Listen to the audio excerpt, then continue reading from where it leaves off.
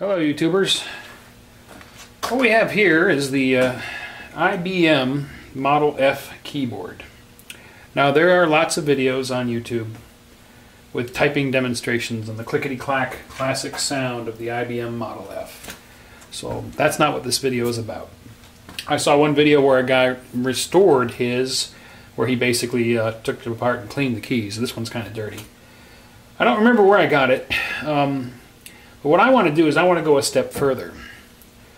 This keyboard has a very iconic sound to it, and I will give a short typing demonstration. Since you're here, if you haven't heard it, we'll go ahead and let you hear it. Offices used to be full of this sound.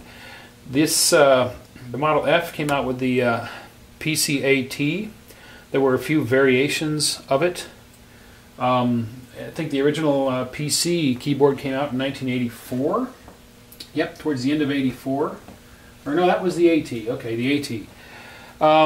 This is an earlier one. The later Model F had a display up here with your 3 LEDs for power, caps lock, and num lock. And I think had a separation to the numeric keypad and a regular sized enter key. This one has a small enter key. As you can see there, it's unlike your modern day keyboard. But it did have the numeric keypad. This was, I think, the first Model F to have the numeric keypad. I don't know if the original PC had it or not, but I could be wrong. I'd have to really go back and do more research. Anyway, a quick demonstration. This is a loud keyboard.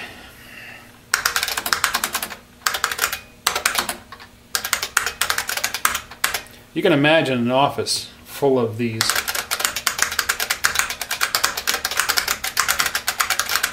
Clickety-clacketing away. If you listen carefully, you hear that sound like a switch closure.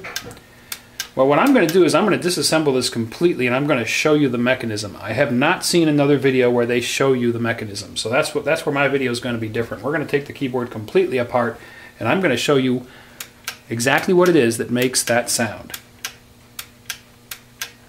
It sounds like a switch closing, and you can actually feel a little give. Right as there's the click, you can feel just a little bit of give and a little reduction in pressure. And what's going on there, there's a plastic paddle with a spring on it.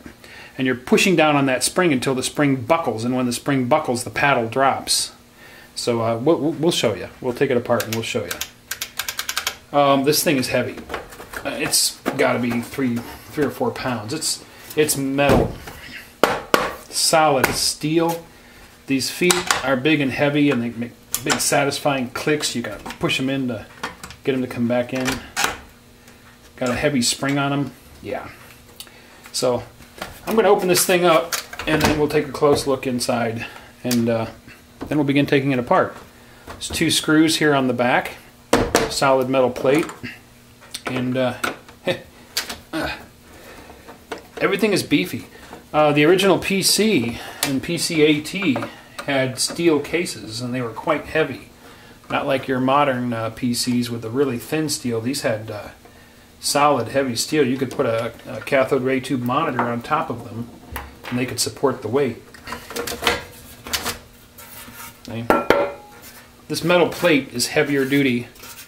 I can hardly twist it. It's heavier duty than the metal on your modern PC case. And inside we've got another metal plate, heavy again, that's on the back of the keyboard. I mean, that's solid steel. Okay, for those of you interested, I don't know if you can see that. There we go. IBM part number, serial number, shop date, 48th week of 1992, and there's initials for the person that made the card, the PC board to the case. The person who closed the case, final inspection was AA, tested, merge, whatever that is, merging the metal into the plastic, I suppose. We got a single board up here. And the date code on the chip is, yeah, also 92. So this one was manufactured in 1992. Yeah, so that's definitely a later date. I'm surprised it doesn't have the little display. Okay, well, I'm going to pause the camera while I get the keyboard out of here and Then we'll take a look at the mechanism.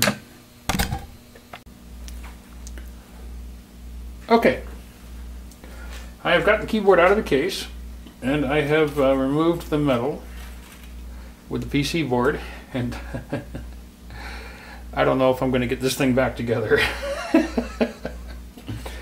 Anyway, there's the back of the PC board, and you can see it's a bunch of contact points. It's all one board. This little what looked like an attached PC board is actually just an extension of the main board. We've got all the contact points, and they would be electrically lined up in a grid, so that when you make contact here, you're crossing two wires, and it's just a big grid. So several keys will share bus wires. The PC board has little tabs here that hold it to the metal plate. Yeah, it slides. There we go. And the metal plate has a plastic insulator that sits on it, and you can see the PC board has a slight curve to it from being on this curved metal plate. Let's see if I can get this back on here. Getting this thing back together is not going to be fun. I think what I'll have to do is take all the keycaps off, because yep, you can see how they're all dropping in once the, well, I guess if I prop it up on the ends, I'll be able to get it back on there. Okay. Here it is. Here is the magic piece. It's a little paddle with a spring, and that spring, how can I illustrate this? Here we go. There are two little rocker points back here, and the spring is back a little off center, and when you push down on the key, that spring buckles, and when it buckles, that paddle will slap forward, and then it'll, there we go. I'm trying to get this so you can see it. I certainly hope. There we go. See that pivoting motion? So these pivots are sandwiched.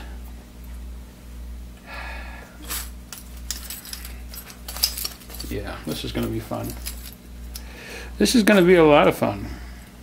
Okay, so these pivots sit down in little ridges here and are pressed against the spring, and when you push the key, turn this around so you can see where my thumb is.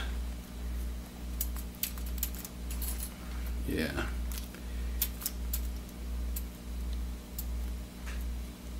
You see that? When I push the key, it reaches a point where the spring buckles and it pushes the paddle up.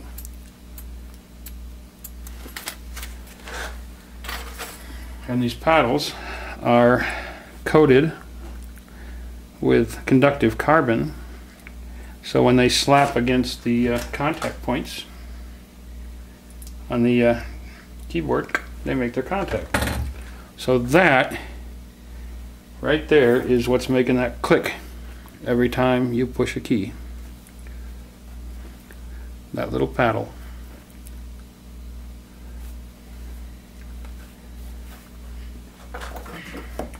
The space bar has, you can see it, it's towards me. There's a wire that runs along there between a couple of hinges, and that stabilizes the space bar so that if you push on the left or right side of it, it pivots the entire thing down. Okay. Well, I'm not going to let the camera run while I try to put this back together, because that's going to be a task and I need to concentrate. But anyway, that's what's inside the original IBM Model F keyboard. I guess I'll show you these feet too. These things have got springs. Look at this. Big wire spring pushing that outwards. Hefty, heavy duty, man. This was when office equipment was built. Adding machines and phones were big Bakelite cases, and this I can hardly flex this. This is thick, heavy plastic. I mean, that's oh gosh, that's a good 1/3 of an inch thick. Yeah, that's a good 1/3 of an inch thick on that wall. Heavy, heavy, heavy plastic. Everything was heavy. Heavy metal, heavy plastic. Okay, I'm going to put it back together. So I'll time myself, and I'll let you know when I turn the camera back on how long it took.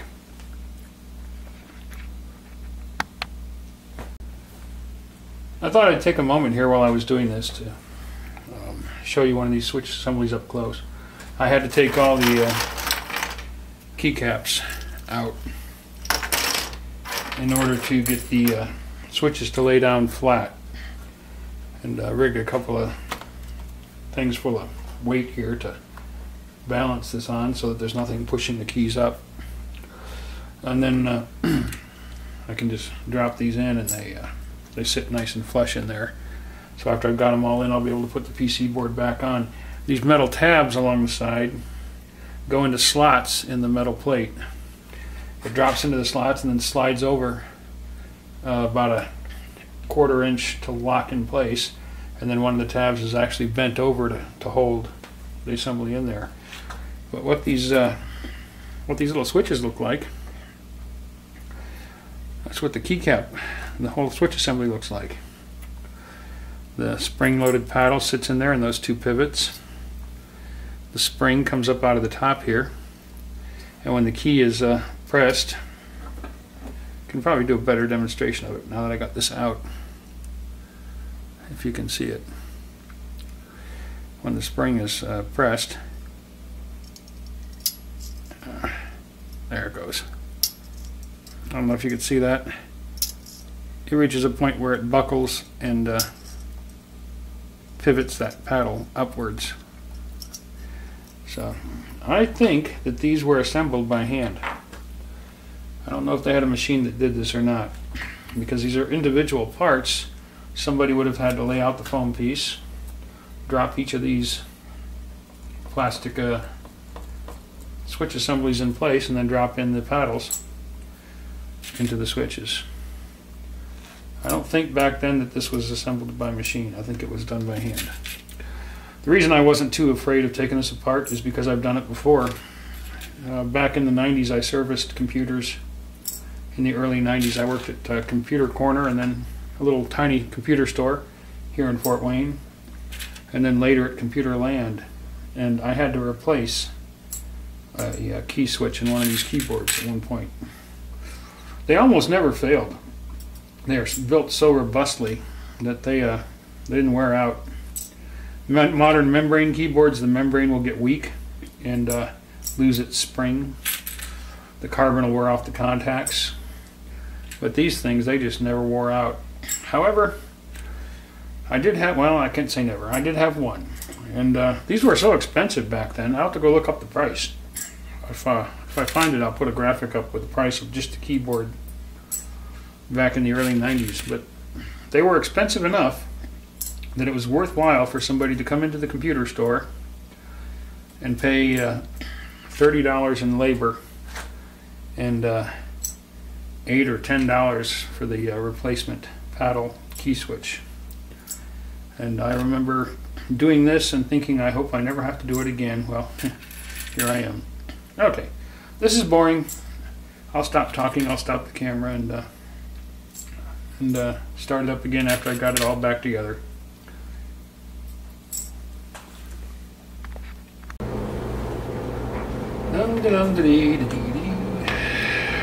Oh yeah.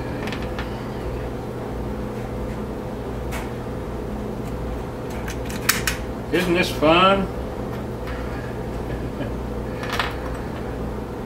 You get the keys that you know, and then you go back and you fill the rest in as you go. Okay, 40 minutes. Exactly, 40 minutes, but hey, it's all back together. So there you go. The original IBM Model F keyboard and the internals.